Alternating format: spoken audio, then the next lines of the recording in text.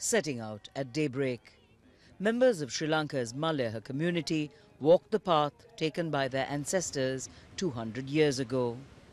Also called Plantation Tamils or upcountry Tamils, thousands of people were brought to the island from South India to work on coffee, tea and rubber plantations.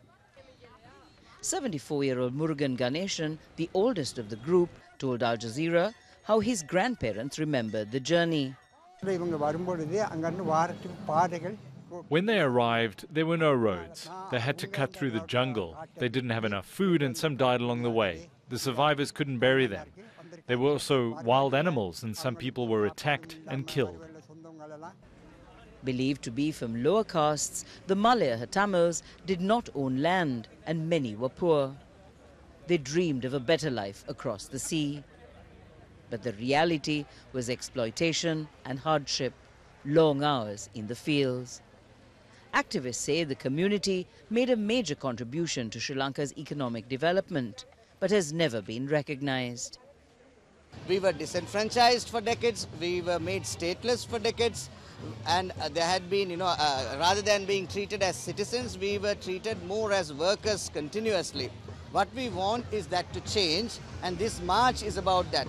Gauthaman Balakrishnan, himself a Malayaha Tamil, says members of the community are determined to change the historic structural exclusion of their people. They weren't aware of their rights. There was no one to teach them because they weren't educated. If today's youth can pass on what we know, we can make sure this doesn't happen again. We are remembering our forefathers by retracing their steps to understand the hardships and sacrifices they made for us.